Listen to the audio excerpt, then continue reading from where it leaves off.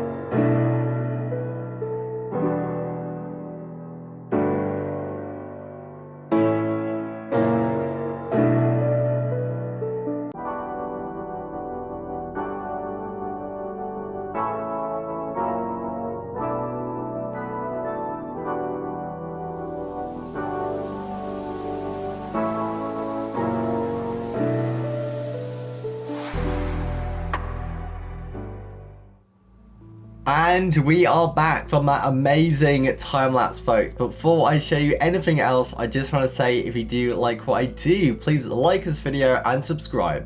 Now let's look at this icing-laden abomination. Oh my goodness. I had to do many takes of this recording because I just could not stop laughing at the goofiness of this build.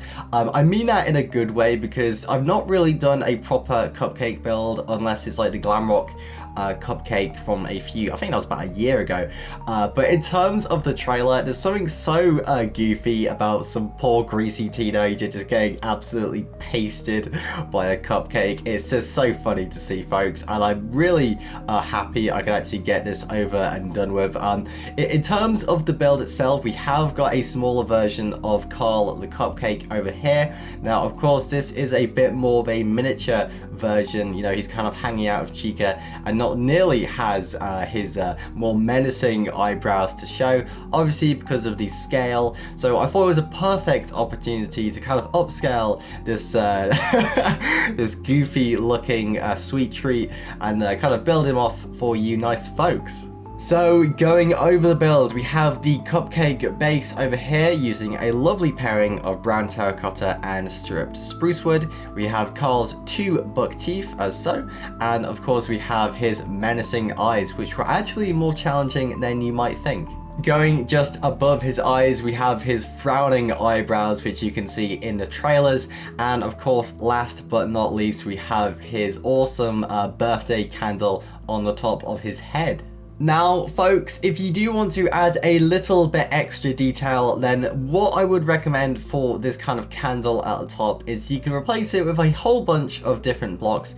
You could do a torch like so, you could do a lantern, you could replace the orange bit with some shroomlight, glowstone, sea lantern, and if you're feeling a bit more expensive, a beacon. But of course, that is only a suggestion. I only say this because I usually put a light on for any cupcake builds, but I thought I would put this optional bit in just for you extra folks who wanted that extra bit of detail. So there we go, Carl the Cupcake from the latest Five Nights at Freddy's movie trailer. Honestly, I had so much fun making this. I just had to kind of push every other tutorial, FNAF Ruin tutorial that is, to the side, but I think it's well worth it in my opinion. So of course, if you do like this build, please like this video and subscribe. My name has been Dr. Wasabi. I bid you a most pleasant good evening, and of course, as always, God bless.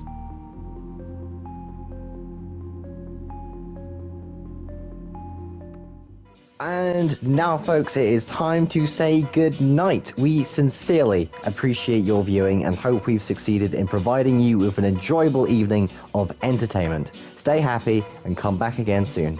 Good night.